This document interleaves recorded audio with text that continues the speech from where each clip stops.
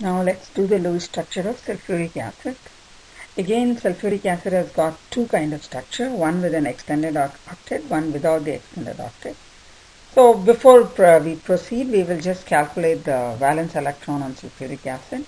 We have one sulfur with 6 electrons, 4 oxygen with 24 electrons and 2 hydrogens with 2 electrons. So we have total 32 valence electrons.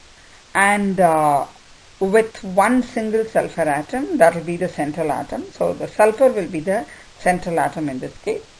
You won't be able to draw the structure with oxygen as the central atom, and sulfur is the central atom.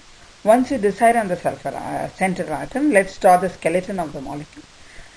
This has two skeletons, but let's just focus on one of them. The skeleton in which the sulfur has a double bonded oxygen to it. And if you look at carefully into that structure, the valency of sulfur is 12. That means it is 6, or it has got 12 electrons surrounding it. And when you calculate the lone pairs, you will find that there are 4 lone pairs on each one of the sulfurs. And this is Lewis structure 1. So sulfur has the ability to extend its octet because it has a D subshell, and because of that it can have 12 electrons surrounding it. So when I calculate the formal charge, this structure will give a formal charge, a net formal charge of 0. So the Lewis structure with sulfur double bond O has an extended octet with 12 electrons surrounding sulfur and has got no formal charges on it. So since I keep saying the Lewis structure 1, there should be one more structure. So let us see now what is the second Lewis structure. So now let us look at what is the second Lewis structure. This is the one in which there is no extended octet. So the skeleton of the molecule which is shown over there, you can see that it has got 4 single bonded oxygen attached to it, and 2 of the oxygen has got 6 lone pairs, 6 electrons or 3 lone pairs, and 2 oxygens have got 2 lone pairs each, or 4 electrons. So therefore this structure is different from the previous one where you had a sulfur double bond O. So let us just calculate the formal charges in this.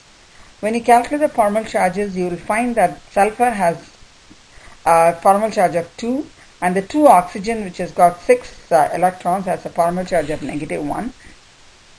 So the net charge on sulfuric acid is actually 0, but individual atoms sulfur and 2 oxygen, they have a formal charge.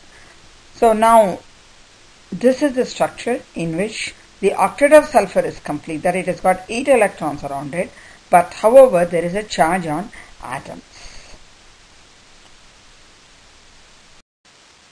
So now let us sum up what we learned. We have two structures, one with an extended atom, extended octet on sulfur, but it has no charge on atoms. The other one in which the octet of sulfur is complete, but there is charge on the atoms. So, and both the molecules are of AB4 type molecule with 4 atoms surrounding it, and the hybridization of sulfur is sp3, and electron domain geometry and the molecular geometry both are tetrahedral for both the molecules.